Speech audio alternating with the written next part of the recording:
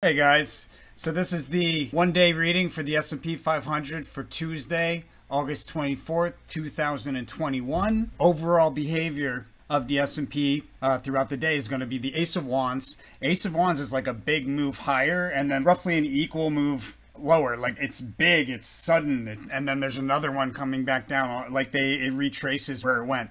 There's a lot of correlation to that Ace of Wands, which says to me there's probably quite a bit of volatility on this day. We start off the day with the Chariot in the pre-market, and the Chariot speaks to sideways bullish rotation. Being that it's correlated to the Ace of Wands, it's likely that there's a relatively good move higher, and then around the open we have a decline back down, which probably the decline around the in the first half hour is a failed test to breach through resistance and or a breakdown through key support levels.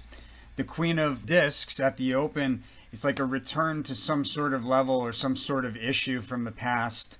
Interesting. The high card is the Valor card, and that in the high position is a pretty bullish card. We'll be bumping up along a resistance level, possibly break through it and bump up against another one sort of deal. But we're going to stay near resistance levels when we're around the high. And then the low is also another Wands card, so another big move higher off of the low. But the Strength card, it says that there's like some sort of decline. Around the low, there's like a sharp kind of decline, and then right off the low, there's a big move higher. It's a sideways S between support and a resistance level with a decline. So it starts with a decline, and then it turns and it has a rally, and then it declines again.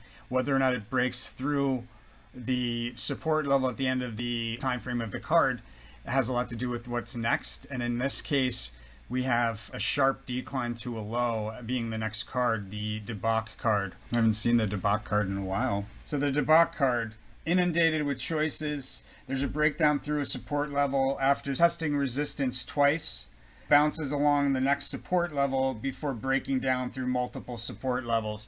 So that's how we end up at the low. So we have bullish rotation with a move higher in the pre-market.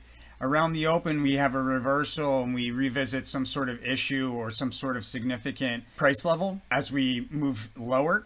And that's after testing and failing to breach a resistance level in the first half hour of trading. That's a fail to breach resistance and or a decline through support levels. And then after that, we have a move to a support level between the hour of 10 and 11-ish. We have a move to a support level. And from that support level, we have a bounce back up to reach a resistance level before turning around again and breaching the aforementioned support level. Breaking through that support level between the hour of roughly 11 and 12 p.m.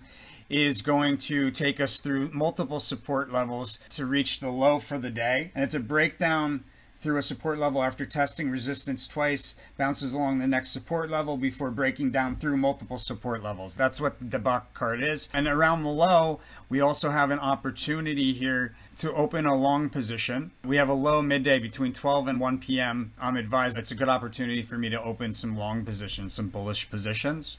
This is another wild thing. So we had one wild one here. So we have an up and a down between the pre-market and 10 a.m. And then we have another up and a down between roughly 10 and let's say 11:30 a.m.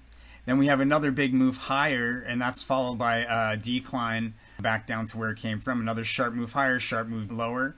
That for sure will reach a resistance level that it'll bounce along. Then again, we have another move higher followed by an equally strong move lower in the last 2 hours of trading. There's a day's high between the hours of roughly 2 and 3 p.m. and that may be based on some sort of economic leader on the news or something to do with leader's decision with economics. That'll move us into the last hour. A high move followed by another move lower.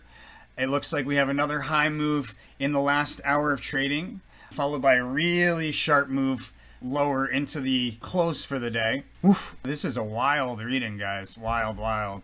But overall, it's going to be a bullish day. The low for the day will be between 12:45 and 1 p.m.-ish, roughly.